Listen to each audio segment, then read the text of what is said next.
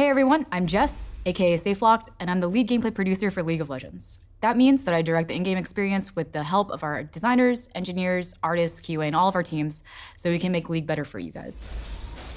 Today I want to talk about some of the opportunities we're thinking about for gameplay in 2018. We have a couple ideas we want to try out early in the year, so I just want to share them with you and get your thoughts.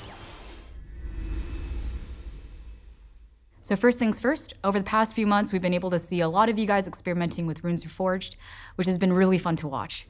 Some of you are having fun with super cheese builds, some of you are finding new effective builds daily, and you keep surprising us with some of the stuff you're discovering. The team has been working on updating Runes for a really long time, so it's great to finally see it in your hands. Going forward, we want to keep supporting Runes and make sure it's still providing you engaging options in the pregame. As you keep getting more comfortable with the system, we'll focus improvements on areas which aren't getting as much use. As an example, right now we're not seeing a lot of players get excited by the Resolve path. It'll probably always be hard for Resolve to stand out since it's fundamentally a tank playstyle, and that just doesn't spark as much interest as more aggressive paths like Domination or Sorcery. So we're thinking about ways to solve this, specifically by adding a better option for bruisers within the Resolve path based on feedback we've heard from you guys. Inspiration is another path that stands out. We were always expecting it to be a bit of an oddball niche path. That said, some of the keystones in the inspiration are confusing and difficult to succeed on, so we'll likely be revisiting some of them and making some more attractive options. We're already looking into Unsealed Spellbook. You guys have had a lot of conversations about it, and we have too. There's a lot of hoops you have to jump through to use it effectively, so we'll see what we can do about it. So the second thing I want to talk about is revisiting our patch cadence for gameplay changes. What we're planning on doing is having a big gameplay patch every 4 weeks, followed by a smaller patch 2 weeks later.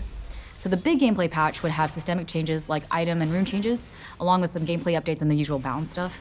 And the patches after that would be focused on smaller changes and addressing anything weird that pops up, like totally busted champions. We hope this will let us spend more time on your balance changes, which in turn will hopefully lead to higher quality changes that are more digestible for you guys. We'll revisit this plan if it's not really working out and give you guys a heads up when we do. The third thing I wanted to talk about is position diversity, by which I mean being able to take the same champions into multiple positions successfully.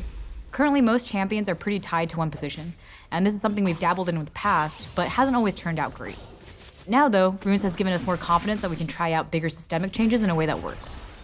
So we're going to be working on building a framework for champions that we think can work in multiple positions, and throughout the year we'll see if we can unlock an additional position or two for more of them. You'll probably see us making two different types of changes. Firstly, we're looking into itemization options to open up some new possibilities in builds. For example, we're looking into a new item that might open up possibilities for team comps without marksman. The second type of change you'll see is direct champion kit changes designed to open up additional playstyles, similar to the changes we made to Echo to support him in both mid and jungle. In December, we actually shipped a couple of these changes with Zyra and Morgana.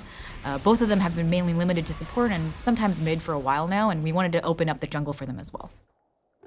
Our idea is that we can try them out as test cases for champions that can be healthy in a few roles at the same time. So far, we've been pretty happy with the results, other than Morgana coming in a bit overpowered. We're trying to be really careful with these changes. We don't want to force a champion out of one position into another. We're really trying to open up more options for players to try. These are just the first few things we're going to be focusing on in gameplay early in 2018.